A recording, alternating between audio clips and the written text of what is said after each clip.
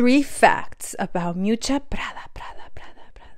So Miuccia Prada's original name was Maria Bianchi, and in the late 80s, one of her unmarried aunts adopted her so she could legally change her name to Prada. When she was younger, she was interested in politics and has a PhD in political science. Which leads me to the last fact about Miuccia Prada. She was part of Italy's Communist Party, which is really funny considering her family is well off, and she is now the owner of one of the biggest luxury houses in the world. Let me know if there's other interesting facts about Miuccia Prada and if I should do a much more detailed video on her.